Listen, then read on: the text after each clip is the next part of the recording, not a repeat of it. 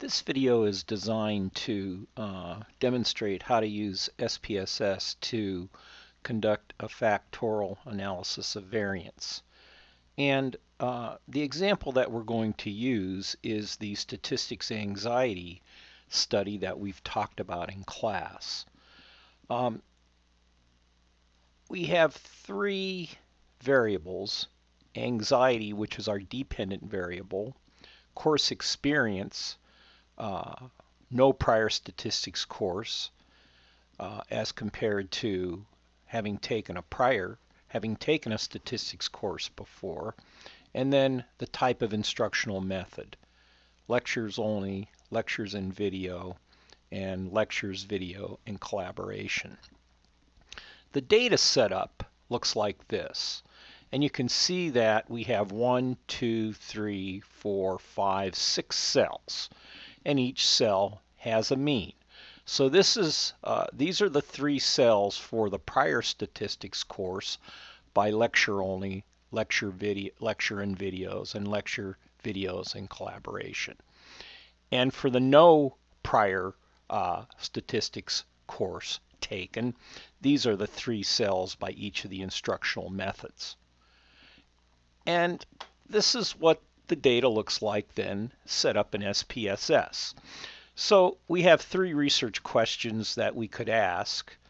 Does statistical anxiety differ by whether a student has taken a previous statistics course or not? And do instructional methods make a difference? And then the third research question we might pose is there an interaction effect between course experience and the type of instructional method that a student is exposed to? In setting up the data, we can go to variable view and notice that if we click in values, you can see how I've labeled each one of these. So if I click on this, then I can type in 1 here and no prior course experience, and then 2 here and prior course experience. But I'm going to leave those alone for right now. And then I've done the same thing with the instructional methods. The key is, however, to make sure each of the data points is matched with each person by their level of course experience and the instructional method that they're exposed to. So to do this analysis, we'll go to Analyze, General Linear Model, and Univariate. And I'm going to put anxiety in the dependent variable box, and then course experience in the fixed factors box, and instructional methods in the fixed factors box. Then for plots, I'm going to put course experience, no prior statistics course, and a prior statistics course on separate lines. And then I'll put instructional methods on the horizontal axis. And then I'm going to add that and then cancel, or continue, I'm sorry. That way we get a nice plot of how differences between those who have taken a statistics course and those who have not look in comparison to the type of instructional method they're exposed to. Now for post hoc, all I'm going to do is move instructional method over, because as you'll recall from our ANOVA example, that SPSS will only do a post hoc test if there's 3 or more levels or groups within a factor. Because if we only have 2 levels or 2 groups, then if the result is significant, we just need to look at the means. And the higher mean, of course, as compared to the lower mean, then indicates a significant difference if the result is significant in the SPSS result. And then I'm going to click on Continue. And then I'm going to go to options. And the only overall mean that I want to get here is this, because this overall mean will give us the grand mean across all groups. So it'll give us the grand statistics anxiety mean. The means here we can get from our descriptive statistics. So I'm going to click on descriptive statistics, estimates of effect size, observed power, and homogeneity tests, because in addition to looking at if our data is non-normal or the normality of our data, we also want to evaluate if the group variances are similar. They don't have to be exact, but they do have to be similar in order to meet the assumptions of the ANOVA analysis. And then I'm going to go continue and then OK. So now you can see the output. One of the first things you want to check is to make sure that you have the correct number of individuals in each group. So we have a total of 30 individuals. We have 15 who've had no prior course and 15 who've had a prior course. And then within those groups, we have 10 that are exposed to lecture only, 10 in the lecture video group, and 10 in the lecture video and collaboration groups. And then this section of the report shows us the mean and the standard deviations for each of our combinations. By the way, this is called a 2 by 3 factorial ANOVA because we have 2 levels of course experience and we have 3 levels of instructional methods. So the total mean across the 3 instructional methods for no prior course experience is 14. The total mean across the 3 instructional periods for those who've had a prior course is 12. Then the total means for the instructional groups, regardless of course experience, are found here. And this total mean across all groups is the grand mean, 13. Our next piece of the analysis that we want to look at is the Levene's test. And the Levene's test tells us if our groups depart from homogeneity of variances significantly. And we can see that because this value is above 0.05, we do not have a problem with variances that are significantly different from one another among groups. Again, this value, since it's above 0.05, is not significant, and that indicates that we do meet the assumption of homogeneity of variances. This next table is the test between subjects. And there's a lot of information here, but there's certain information that we really need to pay attention to. So we have 2 factors here. We have the course experience factor and the instructional methods factor. Course experience factor, no prior course as compared to taking a prior course. The instructional methods factor consists of lectures, lectures and video, lectures, videos, and collaboration levels.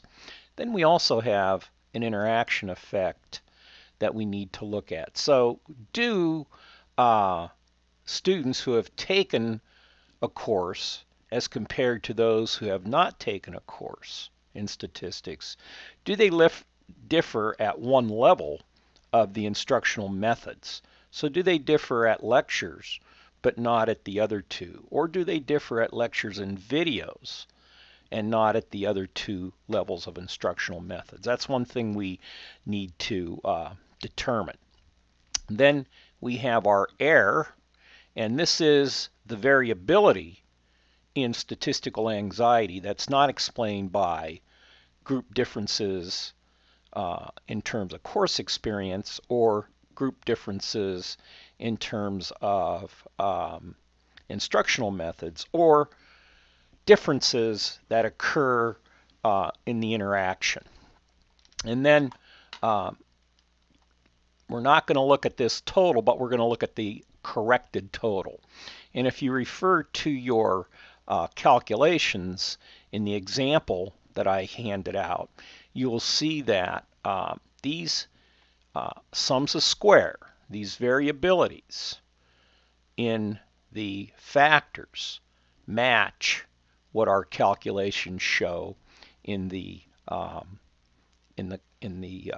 example that I passed out, as well as the degrees of freedom, the mean squares. The mean squares are obtained by dividing the number of degrees of freedom into the sum of squares. So 1 into 30 is 30, 2 into 95 is 47, 2 into 5 is 2.5, and then the error, 24 into 120, is 5. And then our F ratios are determined by dividing the error into the factor mean squares. So 5 into 30 is 6, 5 into 47 is 9.5, 5 into 2.5 is 0.5. And then our significant levels tell us if our factors are significant. So we can see that this value, because it's below 0.05, is significant. So students who have no prior statistics experience versus those who have prior statistics course experience differ significantly on mean statistical anxiety scores. We can also see that there is a difference across instructional methods in terms of mean statistical anxiety scores. However, we don't know which groups differ because there's 3 levels and we have to rely on the post hoc test. In this case, the course experience by instructional methods factor is not significant because this value is above 0.05. These are our partial eta square values. So this is the percentage of variability in statistics anxiety scores that are explained in this case by differences in course experiences. For this one, it's differences in instructional methods. And for this one, it would be differences in determined by the interaction. And in this case, you can see that the partial eta square is very small. Then we have our power values, and the power is the probability of making a type 1 error, or the probability of correctly rejecting the null hypothesis. Again, the estimated marginal means that we checked was I just wanted to get the grand mean so you'd have a reference point to see how all the sums of squares are calculated. And then in terms of our multiple comparisons, the only one that we have is for instructional methods because we have 3 different groups. And so lecture only is compared to lecture and video, and then lecture, video, and collaboration.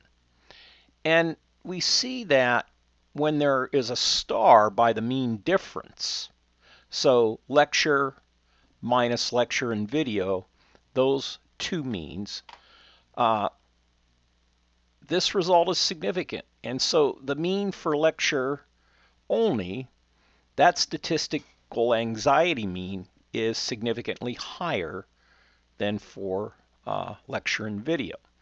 So if we go back up here and look at lecture only and video, this difference, 4-point difference, is significant. Then we have lecture only, lecture, video, and collaboration. Again, the difference between the statistical anxiety mean for lecture only and the difference between the statistical anxiety mean for lecture, video, and collaboration is 3.5. And again, this mean is significant. So this post hoc test makes all possible comparisons. Now again, we know that the main effect of course experience is significant. But we don't do a post hoc test because there's only two means. So if we go up here and we look at the statistical anxiety for no prior course versus prior course, then this 2-point difference is significant, saying that those who have not taken a prior course have significantly higher statistical anxiety than those who have not taken a prior course. The homogeneous subtests simply are saying that lecture and video and lecture video and collaboration, those methods, the students do not exhibit significant differences in statistical anxiety. However, we can see that with lecture only, this mean 15.5 is significantly higher than these two means. And then we also see that the line showing the differences or comparing no prior course to prior course across the three instructional methods. And you can see that they differ at each level. Please let me know if you have questions. Thank you.